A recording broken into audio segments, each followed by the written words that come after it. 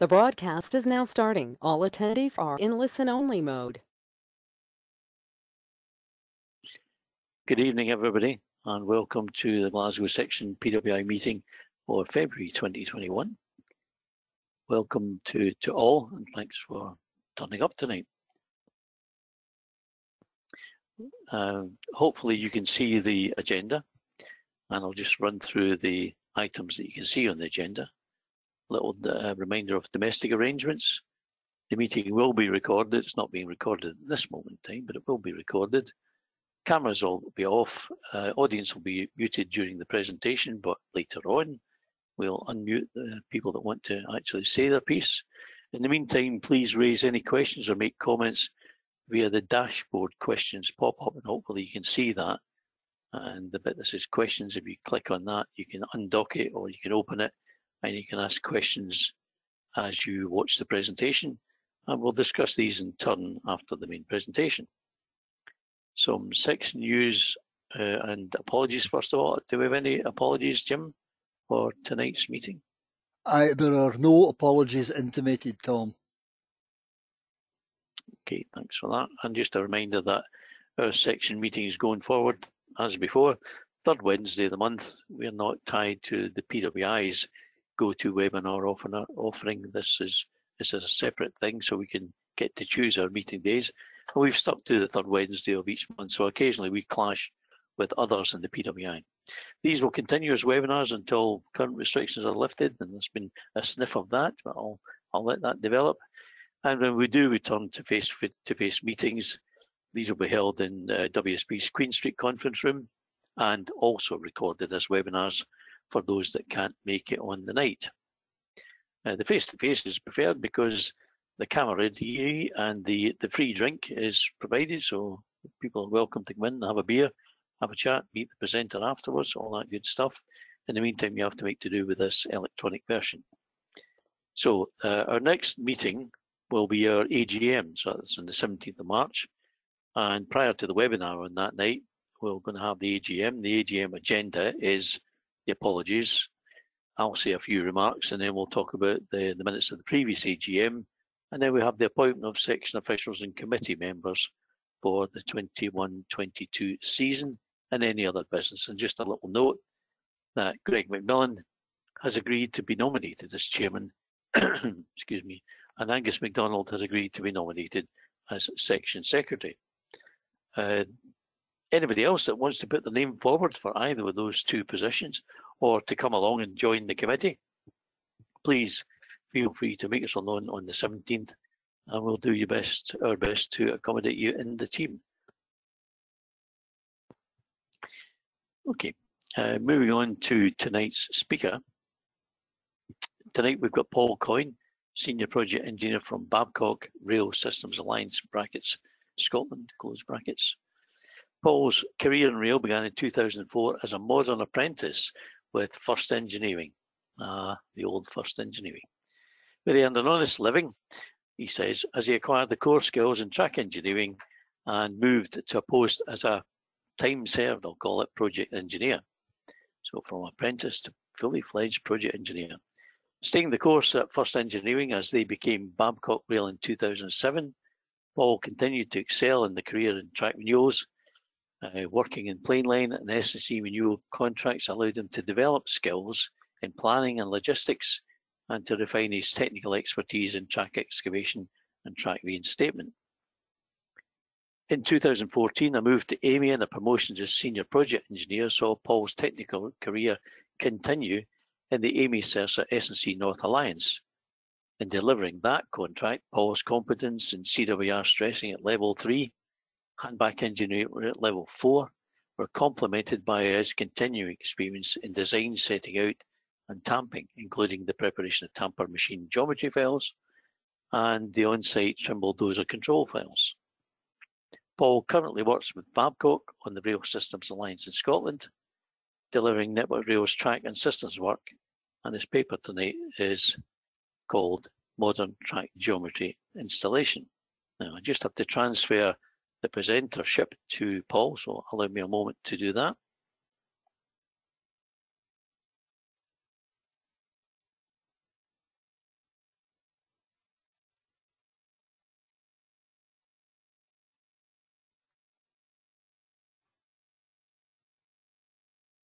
and Paul's screen will be shared in a moment or two.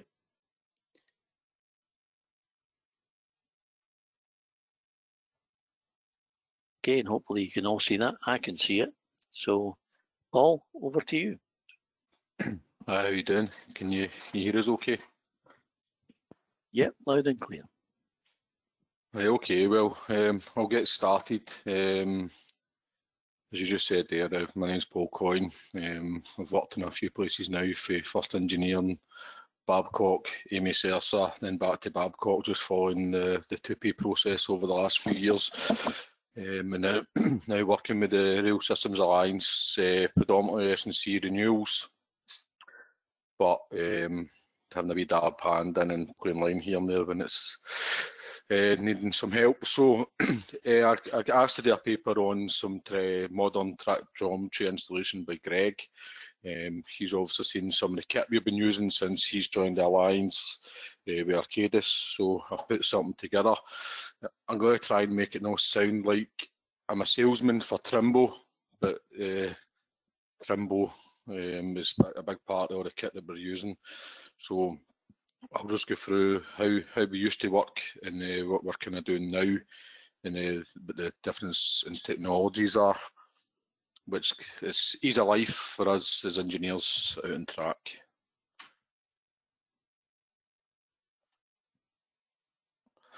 So the first slide I've got here is obviously, some of you will know a lot better than me. I've only done a little of this during my apprenticeship working with the design team, and it's the hard survey. Obviously the hard involved measures an offset a string outside a curve, use the offset ruler. This hard survey method obviously is principles and measured versins along an existing curve. Based on the versine values, the radius of the circular curve could then be measured. And then for that measurement, the versines get took back in to the office, and there was a lot of complex calculations and moving things back and forward in Excel to get a smooth curve. So by comparing the surveyed versines figures to design versines, this can be used to determine what slews would apply to the track in order for it to be correctly aligned. This was often done using pegs, which were driven into the ground in the cess beside the track, and then from there we aligned using tapes. And that was one of the processes that we called setting out. So if you see the picture there, we've got the hard handles and the fishing gut, and most of you will remember this, that it nearly took your fingers off as you try to pull it tight on some of the cold nights. So I see some pictures I dug back into the archives and found some of these renewals that we've done up north by applying these principles of installing wooden pegs. So you can see here that we've got the wooden pegs down the side of the track, and then on the plain line one here, the straight, we've got the pegs on the side of the track. So these pegs were driven into the ground 10-metre intervals. The existing peg height and offset, the rail, the closest rail was measured. We then applied the design lift and slew, which was from the designer, and then we marked up some new proposed heights and offsets on the peg, so that once we ripped the track out, we could come back and install the track back in its new design position. Everybody knows that these pegs were reliable for the first 15 minutes you put them in the ground, because people like to put panels on top of them, sit on top of them, hang their jackets on them, hang their hard hats on them, put lighting bogies against them. Every single thing that you want them meant to do, these pegs attracted. So some of the issues, it was time and the cost to install. Took a couple of weeks. Some of these jobs were 10,000 yards long. You were going up weeks at a time, hammering in pegs. The reliability of them due to being hit and damaged, as we just discussed a second ago. And after the track was removed, there was no way to then work backwards to work out if you'd made a mistake, because you needed the existing track to be there. So the image on the right hand side obviously is during installation, and the pegs looked to have done the trick. They looked a nice shape. The image to the left hand side, as you can see, some of the pegs on the right hand side, they are damaged, they're lying over. And then when we're doing the tamping, you can see where the peg's in, it's nice and straight. And then where the damaged pegs are out, we've got an alignment issue. And then the issue is trying to work out what that alignment movement should be. So at the end up, because the peg's damaged, the only way to get this back into any shape was by doing it by eye and try to line it using the geometry. So a lot of it, we'll use the term lightly, but a lot of it was guesswork at the end. And some of the shaping was down to the eye because your datum had been destroyed using pegs. Bottom ballast dozing, techs that are listening, that been on site, how many fights you had with dozer driver operators because of the quality of using 2D lasers. I mean, they do work. Dual grade laser with a vertical slope percentage, we did try a few times putting the dual grade in so we could try and keep the cross level on the blade. It didn't work. The ballast design was manually set by the operator, offsetting the mast heights. So the biggest issue we had when we're working on high canted track was the blade doesn't stay at the same angle to cut the high side and the low side during dozing. So a lot of this time it was done to the skill of the operator, so that when he done his cut at the high side and then over the low side, that we didn't have any windrows left in the track. And I remember once we were working on a job in the northeast, 150mm cant, the operator got that pissed off that he actually punched and cracked the window of the dozer because he couldn't get it right. So we had so much frustration by lifting low mass, the time it took to doze and get it perfect. Cant transitions was a conversation between ourselves and the dozer operators saying every time you see a peg you need to lower your mass 10mm to try and put a cant transition in. And then it was even worse if you're working in the West Highlands and you had direct reverses or the East Coast mainline direct reverses. So try to get these cant transitions using the dozer was an absolute nightmare, which led to poor top and cant, which led to a lot of twist faults. For that, we had a lot of time jacking and packing, a lot of time spent putting ballast in the guys, Kangol packing at the time, trying to take twist faults out before we could run over any auto ballasters or even get the tamp in. And then due to this track condition, half of the time we spent in the first run of the tamper putting a bit of shape on the track before we could even make up a full proper 1ALC scheme to try and get to track construction standards. So 2D laser dozing was good at the time, but an absolute nightmare. So things moved on, we get modern technology. So modern technology, what is it? We have digital surveys now, everything's done. It's been the last few years, the technology even has got better and better and better. I know it's been around for a while. So we've got total station surveys, and now we're also doing surveys using the Jido trolley. The digital designs are no longer done in Excel. We have digital setting out. I don't use X anymore. Everything's done with the digital strings, the theoretical centre lines.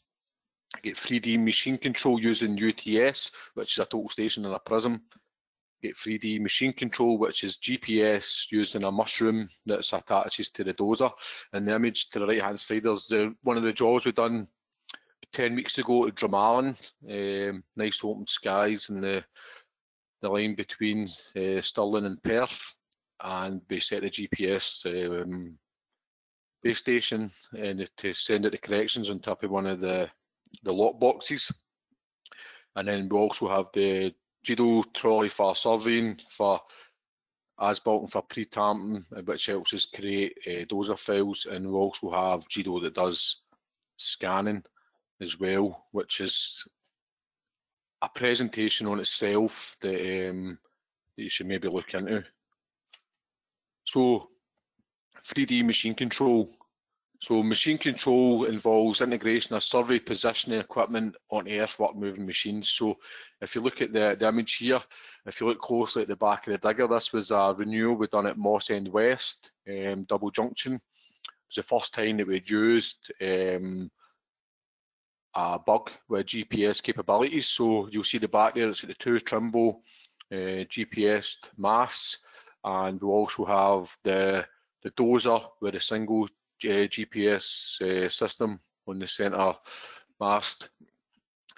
So it can be fitted just about any earthworks moving machines, typically larger dozers, excavators, you get graders and all this kind of stuff. That's the Trimble salesman part. And the survey positioners part, it breaks down into 3D, GPS, total station, or 2D if you're in a bit of trouble to guide the machine. For GPS systems, GPS receivers are mounted on the machine, which in conjunction with a GPS base station, which I showed in the previous picture, tells the system its position accurately. The 3D model is loaded onto the system, so the machine knows where it is, and it can then require that it's to achieve design. The 3D total station setup works on the same principles. The total station setup is coordinated by shooting control points at either side of the track that's installed at the design phase. The total station is then pointed at the dozer, and the design that's built in Trimble Business Centre is then fired into the dozer, and the dozer knows its position, which involves its chainage, its horizontal position, its vertical position, and its cant. So all these systems work off of designs. So how do we get the designs from the design team, the original, and how do we get it into the earth moving machines? So what the operator sees inside the cab. So this is the pictures I took inside the machines at Mossy and West. So as you can see here, it's a Trimble CB460 box. That's the brain that's inside the machines. So on the left hand side there you can see the excavator, the image of the excavator. So he can then see he's cutting the fill, so he knows when he's digging out how much ballast or how much spoil he has away for the design position, so that when the dozer come along to do his final cut, he should only be trimming 10-15 mil off of the cut, which then obviously speeds up the rate of excavation or installation of the ballast. So the dozer on the right hand side, the dozer has an auto function. So if you look at the bottom left hand side of the screen, it says an auto, which then means you don't want to take away the skill for dozer drivers, but the driver then is only driving the dozer back and forward. So every time he presses that auto button, you'll see the cut left and cut right screens is over there. It's one's at 0, another one's sitting at 1 millimetre from design, which is good for obviously dozing ballast or spoil. And the dozer driver can see in there he's got his chainage and his northern, so he knows exactly where he is along the track. You've got your design centre line, which is the blue line up the middle, which is your theoretical centre line between the two running rails, and then it shows him where his excavation white lines are at the side, which is the grey lines. So as he's dozing along, especially when you come into places where you've got S&C turnouts where it starts to go off in the shape of a triangle, he can see this kind of shape and he can follow that to make sure that we're cutting wide enough to let us install the geotextiles and obviously wide enough for sleepers. There's other functions you can put into these boxes, like if there's any hazards, if there's like a culvert underneath, which is not that deep underneath the track, you can put a hazard warning in here, so when the dozer driver comes along, he gets a warning on his screen to let him know that there's a hazard which he can't see to the eye, so he can take his time. So that's the computer that's inside the machines, and that's what the dozer or the digger operator in this case can see as he's driving along the track. So the designs, so the quality here, this is the Dramalan job. This is done in GPS, and as you can see there, that looks like a track that's been tamped. And in here, obviously, this is pre-tamped, so this is just been dozed, relayed, rail installed, and clipped up. And this is a direct reverse, and you can see there for that the shape. We surveyed this direct reverse using the survey tool and the GIDO. The biggest differentiation for cant was 6 millimeters all the way through a direct reverse, which is absolutely incredible for quality. This is Moss End West double junction. The other picture was from using the GPS with the diggers. As you can see there, there's not a peg in sight. Every single bit of this junction was installed using the total station. No pegs, no nails, no bits of string. Everything was done digitally. And same with the ballast. And you can see obviously the quality of the relay, again pre-tamp. This is CADA at the Christmas blockade that we just passed over there. Again, we renewed 12 S&C units, and there's no peg in sight, there's no fixed datums, everything's done digitally. Again, you can see the dozer on the right hand side this time using the UTS function and the total station just to the other side of the blade. Again, the quality installed by using 3D machine control, it makes the life of a track engineer a hard life to a good life. So some of the pictures of the quality that we get. This one here was something we tried out using the machine control. We've done a wee something that's never really been done before. During the installation of the plane line panels at CADA, we decided to use the magnetic rail foot here in the image on the left. We put the multi-track target, which the total station sights onto. We attach it to the panel as the two Kirovs there tandem lifted the panel off the wagon. We then gave the Trimble handheld logger there, which is in radio contact with the total station, so that the operator could see, because one end of this panel butts up to plane line 56, which you can see in the ground. So the two rails obviously match up, the plates go on, and then the other operator then is used to getting told slew out, slew in by me or the other team using a tape, checking 6-foot ties that have been marked up using the total station, and then feeding that back to the crane controller. The crane controller then speaking through the radio to the operator, telling it to move 10 left and 10 right, and so on. So what we decided to do was, we gave him a visual aid. We put the logger inside his cab here as he was installing the panel, and as you can see, once that panel was installed, the fill was 11 mil, so the track was installed 10 mil from its bottom ballast design. It was dosed to 10 mil, and then the offset here, you'll see 719. 719 we class as 717 is half the gauge, roughly to put the track in place. So the offset for the multi-track target should be 717. So the operator dropped this panel in using a tandem lift, 10 mil from design and bottom bars and 2 mil from line.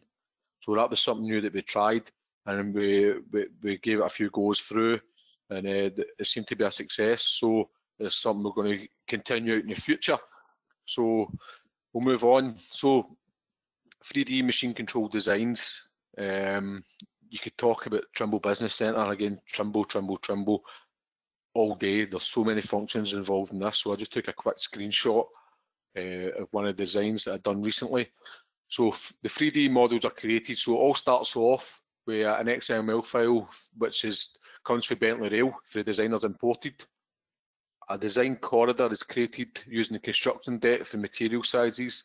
So it's the rail, sleeper type, all that kind of stuff. The dig width, is there sand involved, the crossfall, bottom bar, design can, and all this kind of good stuff. So if you look at the image in the right hand side, you have the proposed centre line at the top, and then I just stick in the two rails to give me a guide how far out we need to create our excavation. And then you have number 4, which is BCL, which is our ballast centre line. So from that, we build a model to go left and right of that there. So at this point, you can see the cant. So if you look at the middle line, that's the shape the blade would be at this point. So as the dozer's coming along, that's the shape that the blade will be. That'll be the angle the blade's at, because you've put that in the design. And if you change on the formation file, you get FCL, FL and FR. That's the formation crossfall, and you'll see that that's the shape the doors would be as well. So the operator doesn't manually put the blade to an angle. It's done for this design. So this is a snapshot straight from Trimble Business Centre. So if I was to show you this live, and to move the cursor up and down, you would see the white lines for the ballast move left and right if you're going to reverse. Like, so you could picture it, the dozer blade moving left and right if he's going to a left-hander or a right-hander, and that's how we build the files up. But again, that itself, to go through that in great detail, would be another presentation on its own. So the machine control files are created in Trimble Business Centre and they're exported out into the field, installed into the screens that the operators can see that I showed you earlier. Once we hook up to the Trimble total station or the GPS system, and then we're good to go for dosing. So time's moved on. We used to use a 2-metre spirit level for checking the height difference between the two tracks. We then used 5-point lasers, or we still do use 5-point lasers, checking the height between two tracks, or you're dating between pegs. We also use tapes to check our 6-foot ties. We use stuff like this to check the cant. So somebody very clever came up with the Guido IMS system. And if you think about space, this is what this system is going to be like. So the Trimble Guido IMS system, so it's a track survey trolley with a high precise IMU, which is an inertial measurement unit. And it's also the basis running an efficient track survey and asset data collection. Trimble Guido is a suite of tools of measurement, recording and analysis for applications around railway track survey, construction and maintenance, specially tailored for railway tracks. The process is Trimble Guido streamlines all the work in the field and the office. The system uses standard techniques and data formats to share information with lead applications for railway track design and maintenance. So it's a simple self-contained trolley that captures track position, gauge, cant in a single operation. So what that's basically saying is you set the trolley up, we put it in its position, and when you push it through, it measures track gauge, cant, position left and right, so it's horizontal in its vertical position to the said design. So the design gets loaded into this. So the IMU itself is based on high precision gyros and accelerometers. It's got a 600 Hz box, so the high-speed data acquisition at sample rate takes 600 measurements a second, and it's got an embedded computer integrated, and the setup time, it says here 6 minutes, is actually 5 minutes. When you set it up, it does an initialization project for 5 minutes and it counts down. Well, it measures loads of different things, so starting from the gravitational pull of the earth, the air pressure, all these kind of stuff. So the bit at the bottom here, the sensor technology, so it's got 3 gyros for rotational movement and 3 accelerometers for linear movement, and then there's a fancy formula there that I could not tell you what it means, but I know it's very, very clever.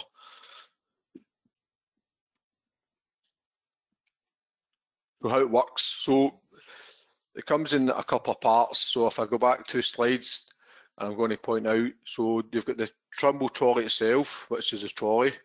On the left-hand side, we've got the yellow box, which is the Guido IMU. We then have the data collection, which is the handheld computer. And then we have the profiler, which we're going to speak about, which is a laser pointer. We also have the total station and the Guido scanner and a GNS attachment. So the method we use is measuring a profiler, which is the same idea as the laser on a Mephisto. So using the profiler, the workflow for line measurement is identical to a coordinate mode. The workflow with a profiler allows the user to define and measure chord start and end points by a profile measurement to reference points along the track. During the chord measurement, additional new topographic points and reference points adjacent to the track can be measured using the profiler. So what this means is if you look in the left-hand side here, you see the trolley at the start position. You set it up with one of your control points and you shoot that control point. As you push through the track, you can stop. For instance, what we do is for tapping reference points, we shoot each datum plate or target or spigot on each of the masts using the topple function. When you then push the track on, you could do as many intermediate points as you like, and when you get to your second control point and you shoot that and you end the survey, it then traverses all the topple points that you shot on the way through. So a traversing system, which usually takes a lot of time setting up legs, back sights and all this kind of stuff, can be done in one easy push through with a trolley. You push it from point A to point B, shooting as many points as you like in between. And when you get to point B and finish the survey, it traverses all the points in between for you. So the field application, this is what we see when we're on the track. So we'll talk about the accuracy here.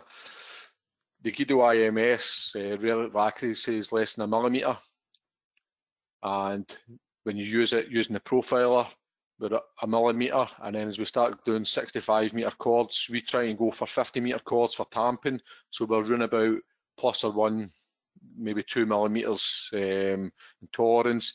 And if you've got a damaged point and you start to go over about 130 metres, you're going to be working to about plus or minus 3 millimetres, which is very accurate considering the way it's set up. So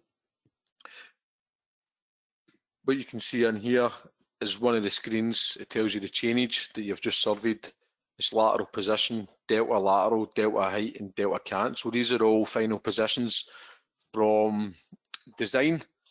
So the trolley's pushed through, each reference point's shot using a profiler, and as you push through, the data from each of these chords is logged onto the handheld computer. So I've done some videos here. I had to jump computers last minute to try and log on. So the videos now seems to be playing its left-hand side. I'm blaming Babcock security for making me jump computers, but if I'm going to play this video, and I know I can see Tam McCallum's in, he'll be able to hear that sound of the Triple X going in the background for the weekend. I'll hit this video, and this video is going to show us, apart from my poor Steven Spielberg camera controls, I'm trying to push a trolley and video at the same time. It'll give you a kind of insight what it looks like as we're pushing through. So the black dots that you can see on the right hand side of the screen are the control points. The dotted line from left to right across the screen is the position of the trolley. So as you push forward, you know when the dotted line's lined up with a black point, you're lining the control point. The changes at the top, the tangent points here, so the diamonds you can see on the centre line plus the squares is all like your intersection points to your vertical curves. It'll tell you about your spirals and all your different stuff to do with cant transitions and where they all are on the track. The chord length is how far you've pushed the trolley from your control point before you get to your next control point, and as you'll see there, we've got 69 metres. So we try and keep running about between 50 and 100 metres to try and keep the accuracy. It tells you the gauge down to a point of a mil, so we've installed send 60, so it's 0.40 ml out, so we've got 1438, and we've got the cant, and then also there we've got your twist. So as we push through, it measures the twist, and the functions at the bottom there you can see is the topple function that you can use to install additional control points, and the track function here that you can see is also clever. If you have a set of clamp joints, you can put the trolley over there, set of clamp joints, and press the track position. It will then record that track position with a chainage and give a coordinate value to each of the joints, which can then be logged digitally away for reference for later on. So I'll press the video, and then hopefully it works. If it doesn't work in one, just let me know who can speak.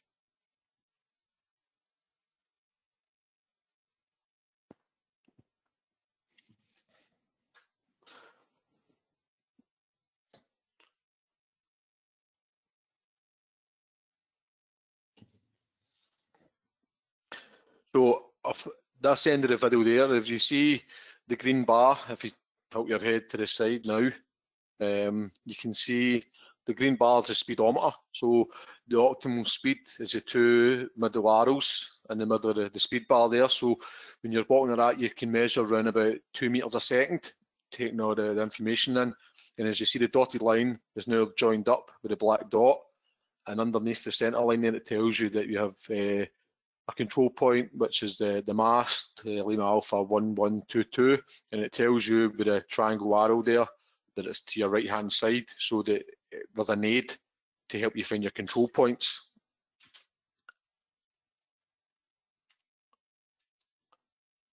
So I've done a second video here. So once we get to the end of a chord, we line up with the control point that's there, we line up the profile to the centre of the target, and we press the button, and this is where the magic happens. From shooting at the target point A, pushing to target point B, the IMU, which is yellow box, is measuring 600 measurements a second all the way along that track, working out its lateral position, its vertical position, and its cant. So as we push along, we get to the end, we hit the finish button, and then if you watch slowly at the bottom of the screen, when we hit finish, it starts to merge data. So we hit measure. So if I pause here at this point, if you again turn your head to the side, it tells us at this point the lateral position is 4.4 millimeters for design. The height is 14.6 millimeters from design. So I know when we used to say a minus, we used to always panic because it was higher design because you had to go minus, but in this case it's from 0, so it's minus 14 from 0, and 0 is the target. So it's got a 14.6 millimeter lift, and the delta cant on this curve is out by 0.7 millimeters, so the cant is obviously bang on as well. Where it says please measure a reference point, if you look at this part as I hit play, you'll start to see the computer system talking to itself, downloading data and merging data. It happens quite quick.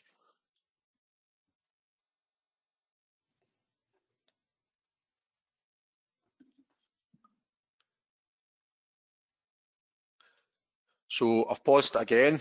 So what you can see here is it tells you you're measured 77.5 meters. The accuracy of the scaling is within, so you get a green tick, so it's just 0.15% out. So that means that when you're pushing along, the system knows between point A and point B is a certain length using its coordinates. So if you have any wheel slip, if it's icy or anything like that, you'll get an error message there to say that you had wheel slip, and it would harm your accuracy. You tell you the average speed. That is because I was trying to follow him. As we were walking, we get just under half a metre a second, and the maximum speed was a metre a second. So at normal speed, we would measure 2 or 3 metres per second, which allows us to stay right up 10 metres off the triple X, which is impressive. If you wanted to do that surveying old school, you would need 6 bodies. So I'll continue to play. So now that we've merged it, it tells you here between point A and point B, now that every 5 metres along the track, the lateral height and the delta cant. So as you, again, tilt your head to the side, you can see every 5 metres along the track, we've got roughly 4 millimetres slew and just around about 18 or 19 millimetres for lift. So, and the cant, again, the maximum the cant is out there is 1.1 millimetre, which is impressive for its measurement. So you can see there that the track quality is looking good because the steps between each of these measured points. We can then see it in a graph view, which is handy to see a long stretch of information very quickly. The black line up the middle is the centre line, so you can see there that we've got, it says minus 4.4, so that's telling us we're 4.4 millimetres left of the centre line, which means it's a 4.4 millimetre right hand slew to get back to the centre. You can see the height, the target is 0, so we're sitting just around about the 18 to 20 millimetres, the orange line, and obviously the straighter the orange line, the better the track quality. So because the scale's so close there, it does look like a kind of rough line, but that is obviously millimetres a difference. The target, you'll see here the green zone, round about the slough and the cant. So the bigger the green box, the more accurate you are to zero. And then you'll see the middle section there, because we're about 20 millimetres, the green box is slightly less. So I'm going to put the video back to the start without stopping it, and this is as quick as we get the data from shooting the point for the last 80 metres that we had surveyed.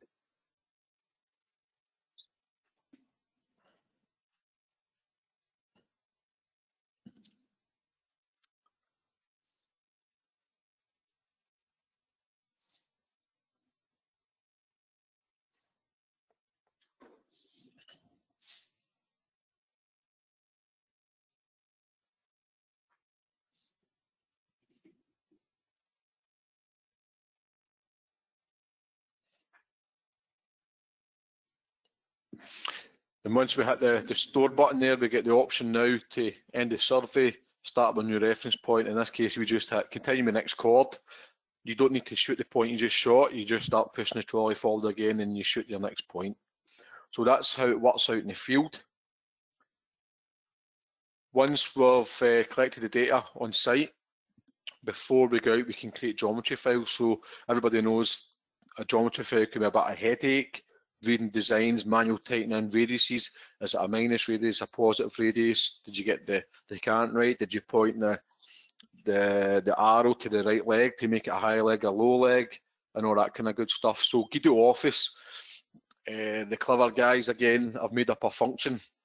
So in the Guido Office project, you import again the XML file for the designer, so it's the same XML file that's used in your creating your tamp files, the same one that's used in your bottom bars files and your dozer, so the raw data stays the same. As you can see, as you import the data, you can see here that you get your horizontal alignment, your cant alignment and your vertical alignment and all your changes. Some are kind of layout to WinALC. As I said, it's a direct import from the designer, so there's no manual tighten up, which avoids human error. So this next wee video I'm going to play here, you'll be lucky this one doesn't make you tilt your head, is real time, and this was a 3400 yard geometry file that I created the other night for a job at Cranelwood in the West Highlands, which has got reverses, cants and all that kind of good stuff that would take you a while to sit and work out. So this is real time importing the raw data and then exporting it to a geometry file.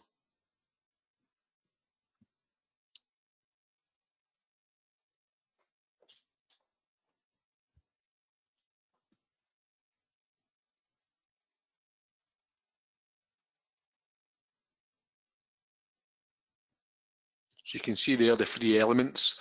They are horizontal, vertical and the cant. So you select them all and you import them, and it gives you a list here of all the stuff, and there's the sum up to the screenshot on the left hand side. So if I was to pause that there, which is a lot of data, shows you the reverse curves, the cant and all the vertical information.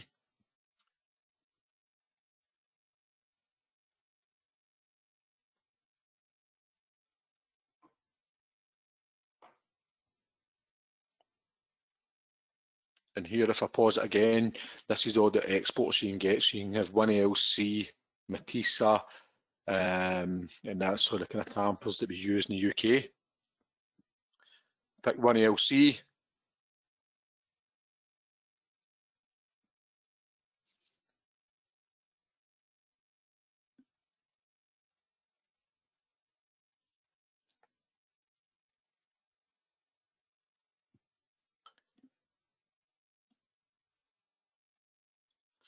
So just like that, that is the jobs, 3,400 yards plus a tap and overlap. So you're not too far away from 4,000 yards of geometry created in a minute, 1 minute 10 seconds. The video was lasting, so 1 minute creates nearly 4,000 yards of geometry again, which is scary good. And the accuracy, there's no manual tap, there's no manual error, everything's done exactly as per the design. So the raw data stays the same for every part of the process. So when we're on site, After we've completed the survey, we watched the videos as pushing the trolley through the data again. I done real time, I'll stop it and then I can play it from the start. This is how we export the files or import the data from the survey and then export that data from the survey into the tamper. So if I hit the play button, so import the measurement, a lock minute draw for the weekend past.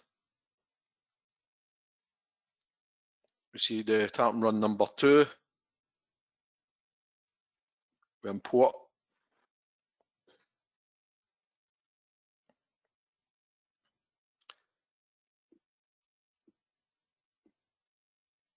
So we create a new tamping node.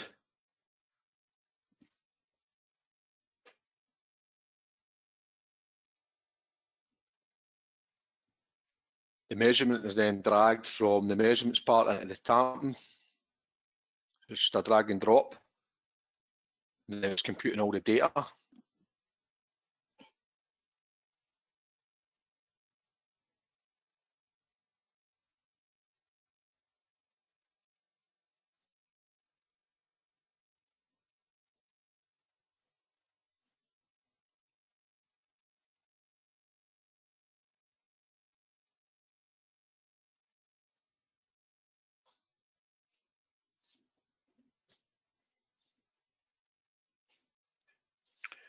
And then if I just pause this here, you can see here that you've got your chainage every 5 meters. You have your horizontal shift, your uplift. So that's your lift towards 0 is the target. So again, you're up to between 7 mil there, up to 20 mil shy of design. And then your cant error. So your cant is only outweigh again almost 3 millimeters. And that's us getting ready for our second tamp. So I'll continue to play the video.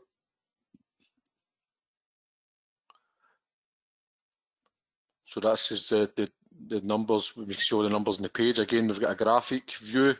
So again, the white lines up the middle are the centre line to 0. 0 is the target. So as you can see, the lining again is millimeters either side of the 0 line, and the lift is quite smooth. Top, sorry, is quite smooth below 0. So that's in the measurement mode. As we go into tamping mode now, you can see this is where we're going to start creating the files. So the white line in the centre is 0, so you try and slow everything to 0.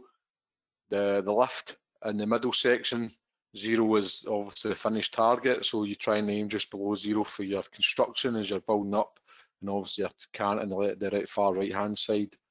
As you're seeing here, the cant error in the bottom right hand side is 1.1 millimeters.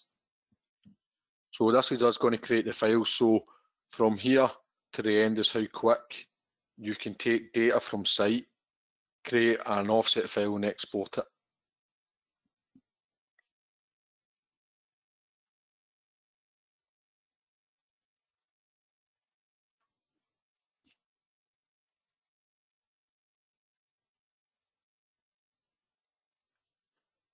So that 5-6 seconds, 4 clicks of the mouse has just gave us an offset for the horizontal position for 1,000 meters of track. And now we'll do the lift.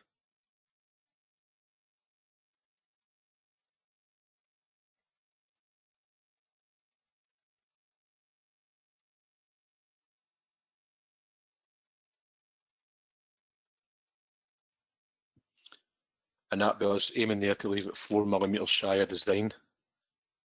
So that there is 1,000 meters of track surveyed. And as you see in the bottom right hand corner here, what I was trying to do was, if you're looking at the cant, file there you've got cant in red, but I was trying to fix that there. But if you look at the cant error, it's only 0.3 millimeters. So you're not going to try and lift it 1 millimeter to fix 0.3 millimeters. But you see the red is an error because how accurate the system measures to. So 0.3 millimeters a cant error.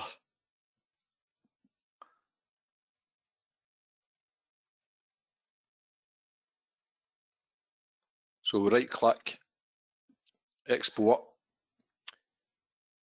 and it's DOS. The tampers don't like the other one. We use the DOS version.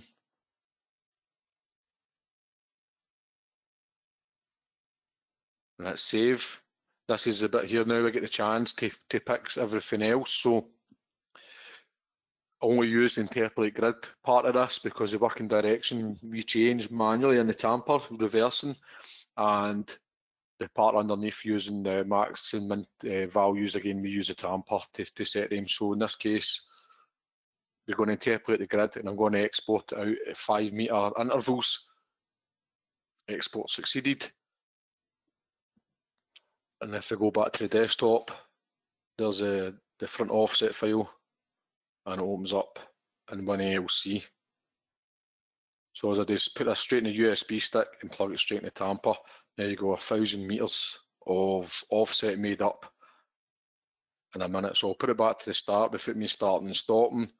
Then we can see the process of importing the data and exporting into the tamper. And the video lasts about 3 minutes. So 3 minutes to take, obviously I've been using it a wee while, but 3 minutes to take 1,000 metres of data and export it back in a tamper. So if you're tamping 1,000 metres and this is your second run, the time you're on the tamper and the tamper gets itself back to the start position, you then have the data ready to go. So again, it saves time.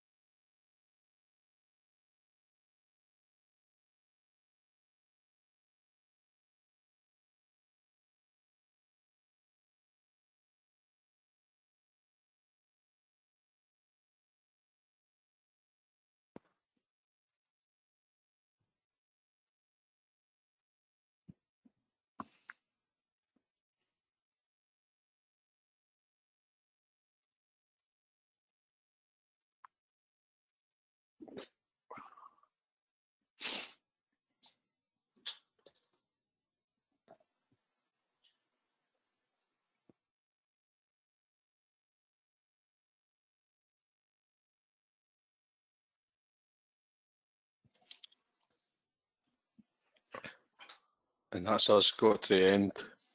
Couple of minutes. The data's created and then exported into 5 metre intervals, which helps obviously with our track quality. And you can export that down even less, but where we find 5 metres works best.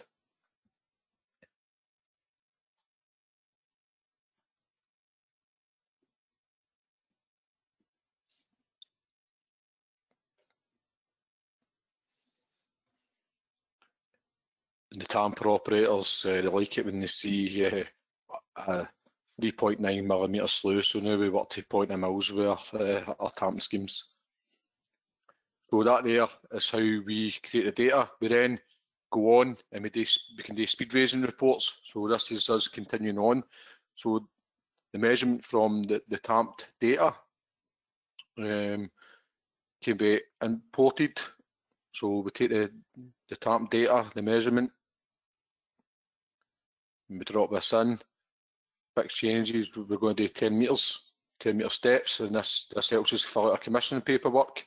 And then you see there, if I was to pause this here, we imported in and it tells us the line speed, even though we've got a line speed of, in this case, 90 miles an hour, but it's saying is the slew change and the lift change and the cant change is fit for all these speeds, if obviously the track was allowed to be there. So, but it says us here as well, the green boxes tells me my lift change, 3.4 mil, cant change. So I can easily identify where the biggest lift change is, where the biggest cant change is, where the biggest slew change, and that's the details that goes into the commissioning document for the Form A. Also gives us a twist report, which you can see in one of the columns. So I'll go back to this, rather than exporting 10 metre intervals, I'll go back and I export it half a metre intervals, and that's the evidence for our twist report for pre-tamp, post-tamp, before we put any trains or stuff over it. So we scroll down, it tells us our worst gauge, which also goes into the Form G. In this case here, it's saying one of the parts there, because of the gauge is 1440. This new track, there's a good chance it can have been a bit of dirt or something like that. It's saying 65 to 95, which again was still in tolerance for our 90 miles an hour opening speed. Our worst cant change is 3.7 mil, which is also telling us we're still within tolerance of the 90 miles an hour opening speed.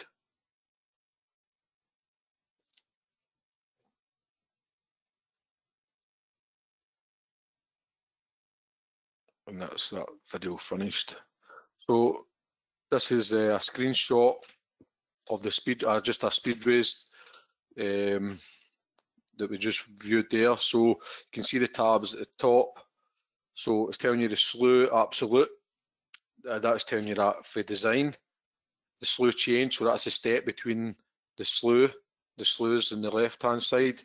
Then you've got the lift absolute, so we have 17 and 15 millimeters and stuff for us before we go back and do our second run. And then we have the lift change. You have your delta cant, which is your differentiation for the design cant. You have your twist value and you have your gauge value. So all these things can be done at the end of the shift, which aids the help of filling our commissioning documents and viewing all the data, versus looking at a bit of paper that we'd been writing in the piss and rain for the last 8 hours. So it helps the visuals and the colours, pick out the worst parts for you so you can fill out your paperwork. And that's me got to the end of a presentation that's kind of detail, but not hourly detail, which you could go through. There's so many functions in this software that you could spend days and days and days looking at the exports and all the tricks it can do, or the surveying methods and all that kind of good stuff. So I'm happy to answer any questions if anybody's got, if anybody's, without sounding like a sales rep again, but I will answer as much as I can for the experience that I've got by using the kit. Okay, thanks very much, Paul. That was absolutely fascinating, and from my perspective, having been that soldier, but without these tools, I can just see how much labour savings involved.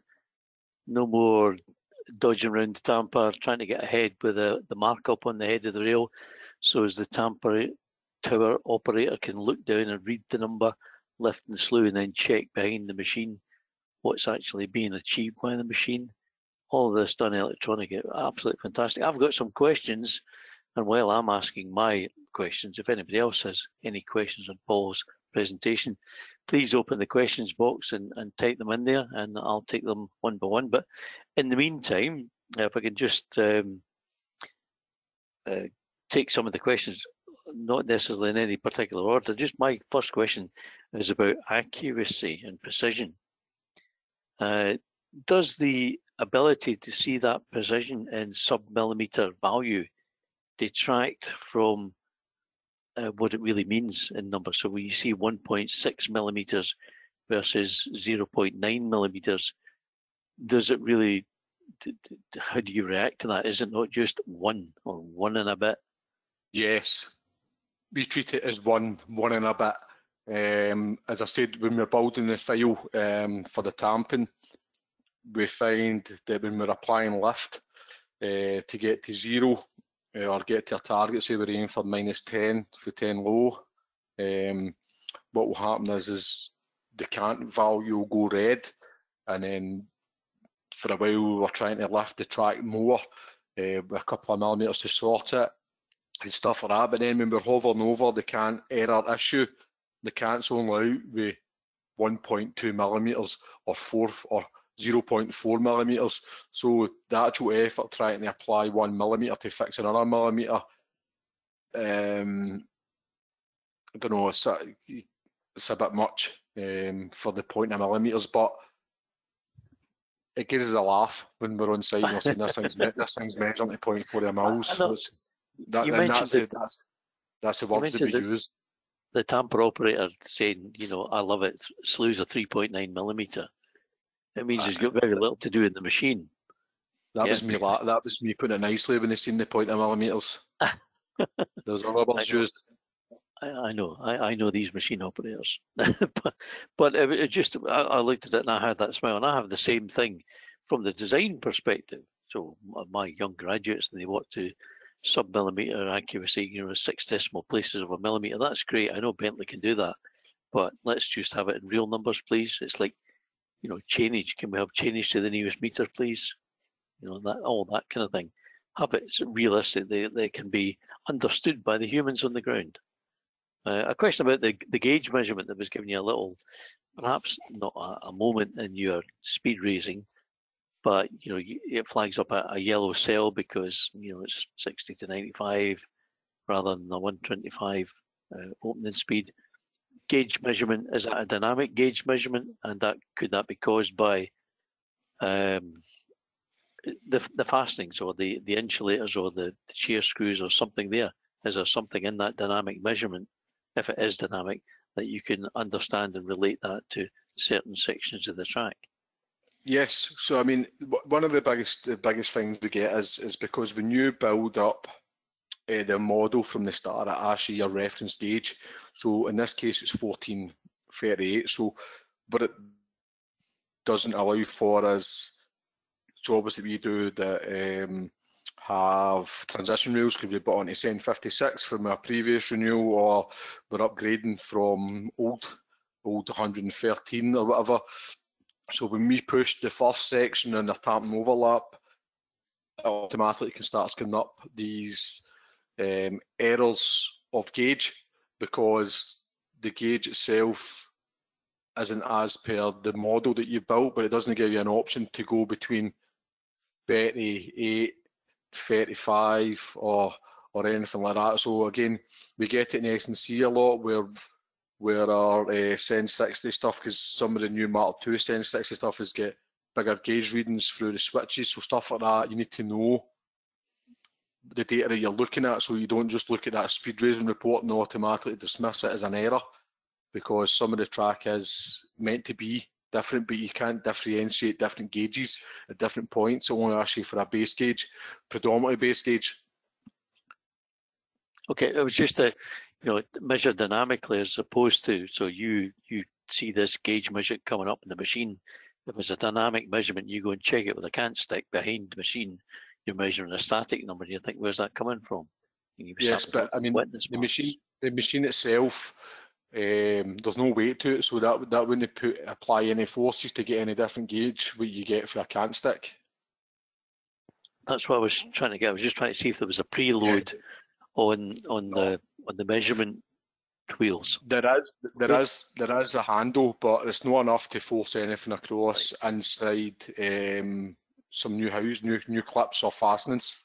Okay, that's answered the question. Some questions from the audience now. First one in from Stuart Corey.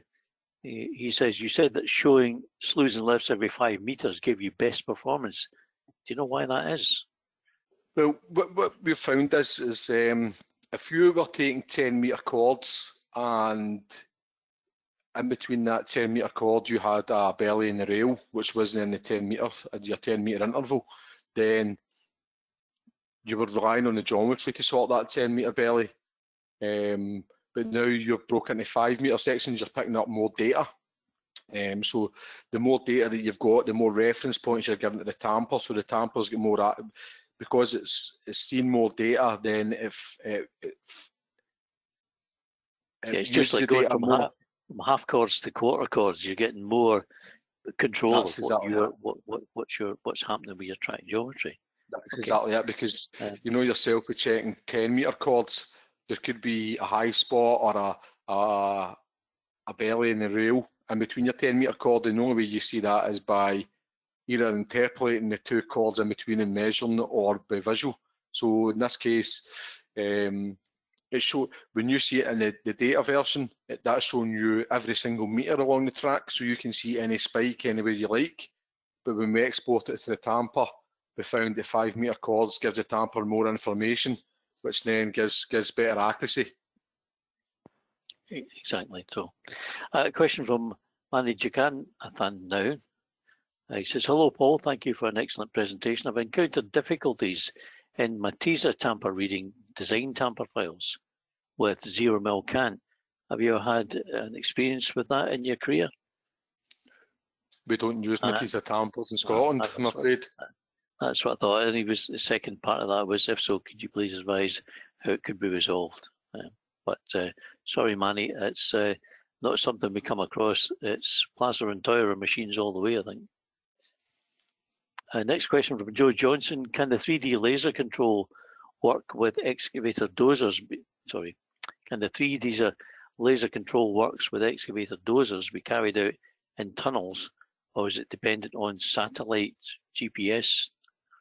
No, tunnels is fine. So when we're working in tunnels or areas of tree coverage or embankments or inside cuttings and stuff like that where GPS doesn't work, we use the UTS version, which is the total station and the glass prism.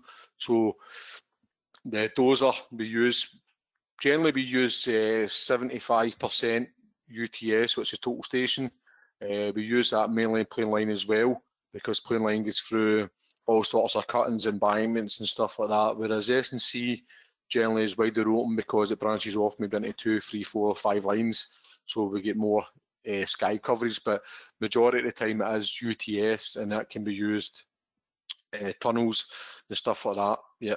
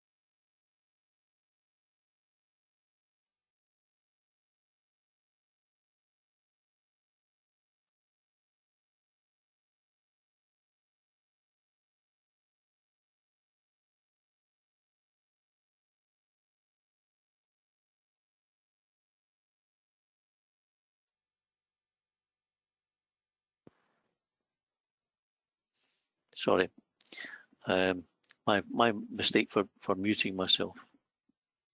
Let me try again. So this one is from Stuart Colvin. He says, "Hi Paul, great insight into the generational change of survey and implementation of designs.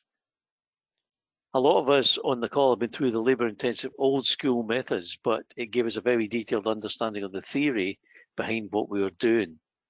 So that basic understanding, because we're doing the old school. Is there a risk that we might lose core theory and understanding as the new generation become reliant in the ease of using this new technology? How do we ensure that the technicians really understand what they're doing and not just going through the motions of, I reckon it's the difference between being a chef and being a cook following a recipe and a chef using the ingredients." Yes, absolutely. Stuart's right. Again, I learned old school, as you like, as old school as it's going to be. There still is some few old school people about. I mean, this technology is changing, but it's not changing that fast. There's still a lot of techniques going on in sites that isn't all this this technology, but we are getting to that stage. So what we found is my apprentice who came across me from Amy Sersa, his core skills learning with sheets of paper and numbers and pencils was a lot different from the guys working in plain line, just for the sheer fact that we were using all the technology and the guys at plain line hadn't been doing it yet. So the way we done that is we then mixed up and we swapped apprentices round to get them back out in the sites, learning the original way to do it. But there will be an element eventually that some of them won't ever see the way that we used to do it. So we'll ever have to go back, I don't know. Because a lot of guys now, as we spoke earlier, manual tamping, even that, I've only done that a handful of times, and that's when it's been really down to the wire with stuff going wrong. Some of the guys, the younger techs, have never even seen a dual grade laser. Exactly. Before. And I was going to mention that some of the issues you mentioned in your presentation about, reinstating pegs that were destroyed, or how to do that. The techniques that we used in the past to overcome that were taught, and they were there. And you think if you haven't been taught them, you think it can't be done. I used a dual grade laser with great effect for many years. Yes. Moss End West, the last person that took out Moss End West, as far as I know, before you did it, was me and Stuart Douglas, the night that Tony McHugh lost the panel. Okay, so been there, have the T-shirt. So what you threw away and put in concrete, I put in originally if it was timber. It's just that kind of thing. It's the questions about, I guess, as the generations skip over, to make sure that the knowledge is captured and transferred, and that the fundamental engineering practices are retained, even though we've got lots of labour-saving devices. The fundamental engineering principles will be these eventually, and the way that we knew won't even exist. I guess so. Maybe I'm just mourning a passing. And on that note, Russell Kimber asks, well, he notes, first of all, fantastic presentation, Paul, thanks. Based on what you've shown, do you think that in the future, dozers and excavators will be fully remote without an actual operator? Oh, I do. They probably have potential, but again, safety implications and stuff like that. See, to be fair, they're not far off it now. But that auto mode, you can get the auto mode in some of the diggers. So what actually happens is he presses the auto button and it actually scrapes the formation to the level itself rather than using the joystick. The only time he'll take out auto is to take the spoil and put it in the train. So that's one auto function on the bugs now. I had a question on the auto function for the dozer, if you'll let me ask that. The question was, dozers, in my view, right, the great tools, and you set them on auto, but when you have collected more material than the blade can handle, and it starts to run off the end of the blade, you then call upon the take two goes at it, and that's the skill in the operator, being able to sweep material to the side as well as control the level. Would you not always need that ability to take it off auto to deal with the heap that you've collected in front of the blade? Yes, so you can take it off auto. It's just a case of pressing the button. So if he's setting back, so if he does his first push and he's setting back, he just presses the button auto, he lifts the blade, runs back, and as he starts to move forward again, he presses auto and it positions the blade again. But what you can do to keep it in auto, to keep your shape, there's also another trigger in there. And if, say, you're saying you wanted to push it in manual because you wanted to add on 100 mil to try and get rid of some of the extra stone first before you grade it to finish, all you do is click the button 10 times and that puts it up 100 mil. Just 10 clicks of a button, that's up, and he just pushes forward. I just wonder if that buttoning up function that I've come across was still available there with that auto. We still need, and there is no substitute for a good dozer operator, if you've got a good dozer operator, and with the tools that's available now, you can more or less leave him to his own devices because he knows exactly what's required and he's got the control of the level that he needs. Yes, you're absolutely at the mercy of the dozer operator. A good To get to the stage that we used to get by a dozer operator. Yeah, and days gone by, we used to specify specific people. We would say, you know, if I'm going to Troon tonight, I want to make sure Paul's in the dozer, the guy I had last week, because he's an ace. Or I might not want Paul. Still happens. Yeah, I know, and that's where, you know, operators get a reputation about them, and you will quickly know as a tech what the ones to be trusted and the ones maybe not to be trusted.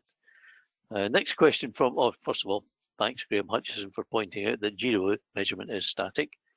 From Richard Spurs. Hello, Richard. Paul, very interesting presentation. Do you know how gyro office software was developed?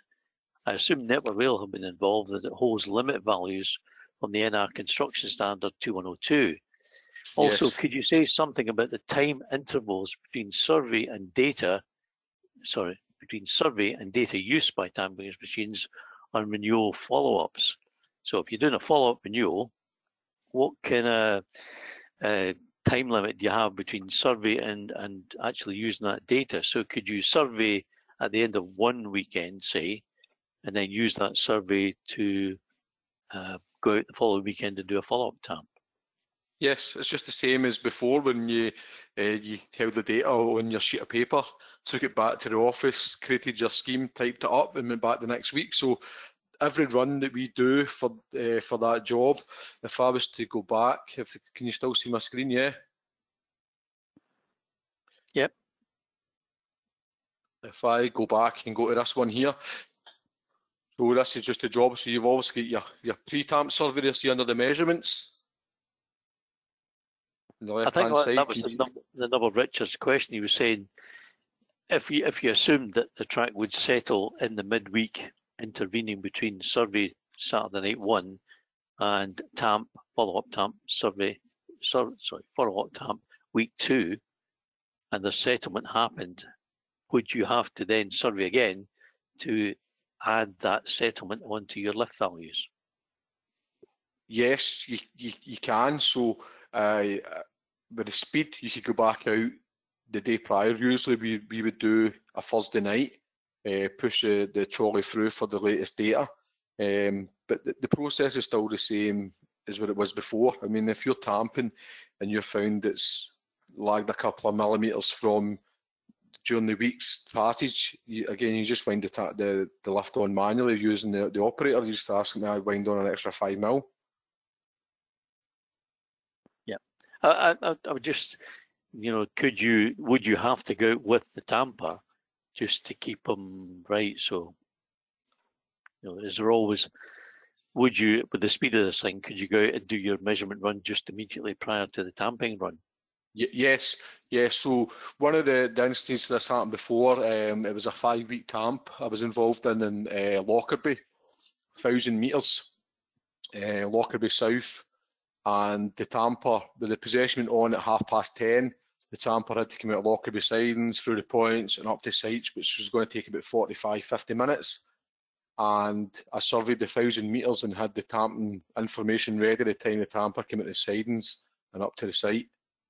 So because of the speed, with no machines or empty in front of you, just a plain bit of railway, you, 2 techs and the trolley, you'll survey 2,500 metres an hour. Excellent. So as quick as you can walk then.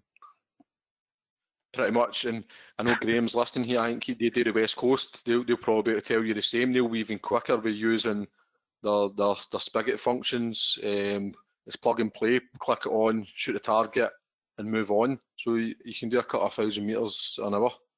That's real production. So yes, that's good. Yes. Good answer. So yes, you can do a survey just before the tamper comes. Okay, one from John Oates now. Can gyro cope when bottom ballast is poor and there's a need to overlift beyond the tamper limits, or where there's insufficient top ballast to achieve your design? In other words, are you still limited by how much stone you've got in the ground? Again, it's the same principles apply to you reading figures on a sheet of paper, looking at how much ballast you've got in the ground and how much tamping or lift you think's achievable. Again, this tamp here, Loch Winnock we done at the weekend, had the first tamp was done for the MFS wagons. We had a bit of frozen ballast, so we never got out as much ballast as we hoped in the first pass, so we limited the lift So if I go back to, again, one of the images,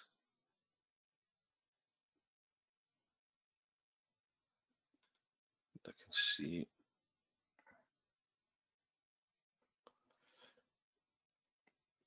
It's easier to explain when you can see.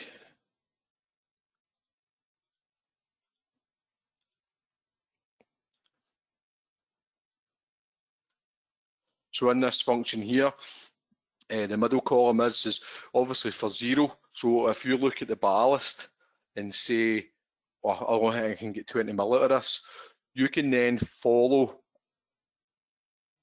see the yellow line, you can then follow that line and add 20 millimeters onto it. It's just the same as when you were scheming before, using your sheet of paper with your figures. So you can follow the line that's there and just add 10, 15 millimeters on it, so that you're taking some shape into the top. And the same with the lining. Say you had, for instance, something went wrong, they fine lined it wrong, and you had over 100 millimeter slews. You know you can only do 50, so you only need to apply 50 millimeters of the design slew. You don't need to go always aim for 0, so you can step it in and out just the same as you would do creating a scheme using a sheet of paper and the figures. Okay, thank you. Does that help? One from Liam White now. What gauges, for example, Mephisto, have you found give the closest accuracy to UTS setup? And his secondary piece of information: we operate large numbers of sites each night on London Underground, achieving a small meterage, so a UTS on each site is not feasible. So are there any gauges that give you a closer accuracy, closest accuracy to UTS? Accuracy as in, what's this for? For what process? For tamping, dosing, digging? What process do you mean? I'm assuming it's tamping. A gauge? I'm not really sure what he means by a gauge. Okay, Liam, if you could expand on that, Liam. And if not, we'll take your question as a verbal question at the end. And move on to the last one on the written questions from Phil Kirkland. Fabulous presentation, first of all, he says. Does this approach drive any greater focus on machine maintenance and frequency of machine calibration? Our kit goes away for a yearly calibration and by the manufacturer, but you self-calibrate it at the start of each shift. So I think it's a tamper. Tamper. Yeah, so it's the machinery, so machine maintenance, so on-track machine maintenance. So making sure the machine. Again, that's a different part of Babcock. So I imagine they just go through the same 3 monthly and 6 monthly routines. I wouldn't be able to answer that. I don't know. Okay. I don't think so. That's fine. Maybe we can have someone in the audience who can answer that question. And if not, thanks for that. Before we go to the audio, what I'm going to do is I'm going to open the mics to all. And if you want to ask a question, please say your name and ask your question. I'll take them one at a time. Let me see, I can have options. Attendees can raise hands. So if you could raise your hand if you have a verbal question to ask, and then hopefully you can unmute yourself and you can talk.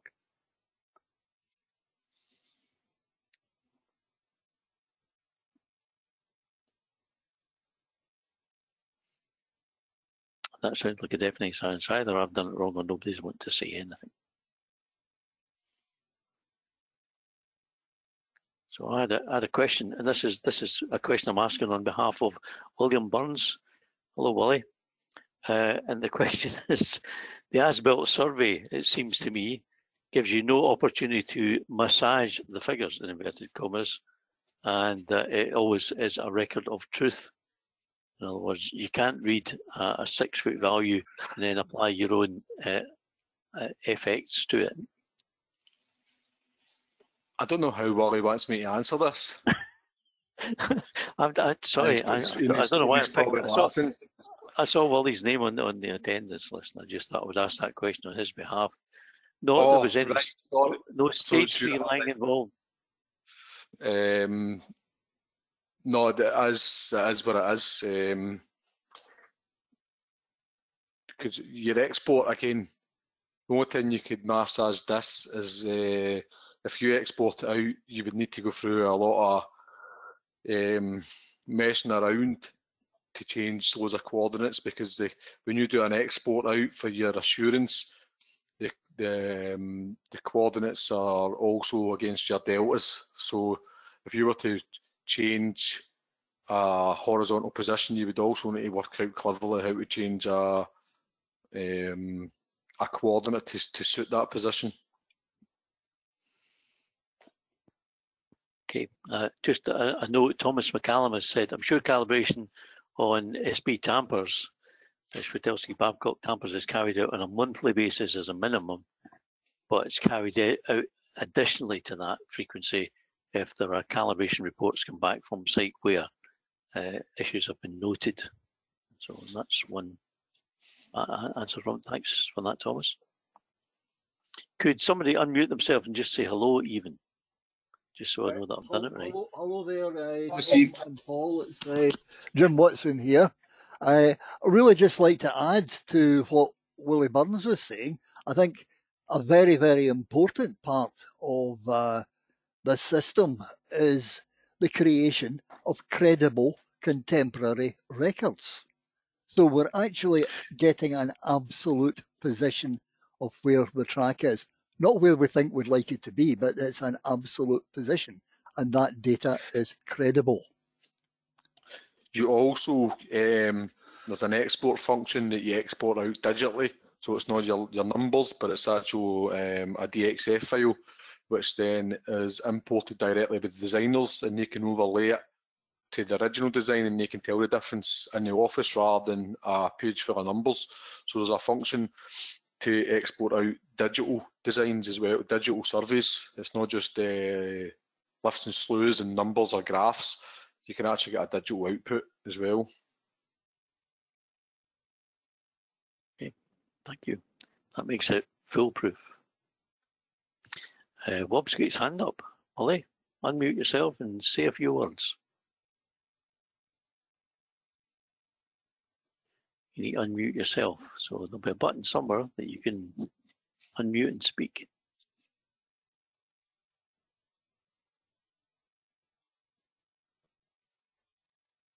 I think that's me unmuted now, Tommy. That previous question was not from me. I work with Paul quite closely and know the ins and outs of this machine and its capabilities and what it can do and what it can bring to the party. I see this as a way forward. The old Hallett handle stringing and adjusting pegs are no more. I think we need to move on. The precision involved in this is something else. I think it's absolutely. This is definitely the new dawn for in terms of the technical capability out there in the wind and rain on the Saturday night is vastly improved, and our legs will not be run off us the way that they used to be, because we'll have information at our fingertips to digitally load up to the machines instead of opening the tamper door and shouting 10 on the tower and hold it up the hill. That's right. The big downfall of the machines is the cost. They're circa 140,000 to 150,000 pounds per machine, and that's a big outlay to any contractor. But it's just an investment, because what you get from it, I think, is the quality, and as Jim noted, the auditable trail of what you've left behind you, should you ever need it come the day when somebody's poking around saying, how did you leave that track? You have you have left an electronic footprint of your diligence on the night, whereas That's before you only had your reputation to rely on. That's right. Any other questions from anybody that would like to unmute themselves? Okay, right. Well, let's just move on then. I'll steal back the presentation from you, Paul, and I'll move us back to the agenda, which hopefully you can see now. And we've done the questions and comments. I would like now to ask John Oates to unmute himself and propose the vote of thanks for the members, if you can, John.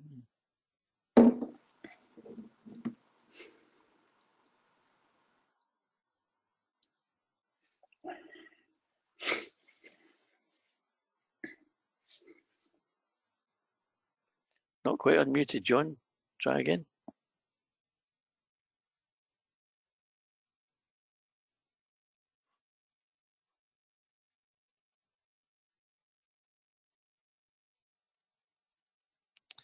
Ah, that may be a problem then.